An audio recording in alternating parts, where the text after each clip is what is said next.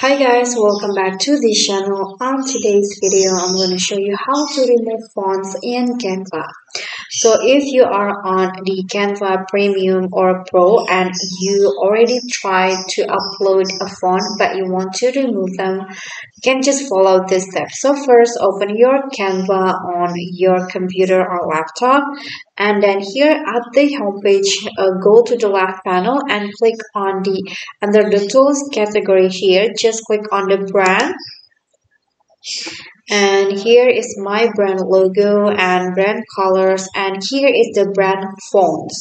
So here is my fonts, and I already uploaded a font.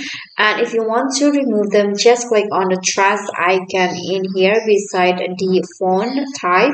Click on that, and then here there will be a pop-up question. So if you delete this font, you won't be able to undo this deletion. So you need to make sure that you are sure to delete them, and if you want, you can just if you want to use them, reuse them again, you will need to re-upload it if you want to use it again in the future.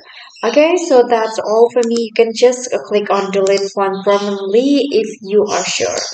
Okay guys, so thank you guys so much for watching. Don't forget to click thanks, like this video, comment and subscribe. I'll catch you all in the next following tutorial. Bye.